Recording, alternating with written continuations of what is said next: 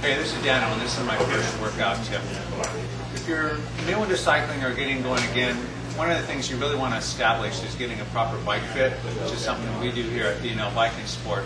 But being set up properly on your bike is really, really big key.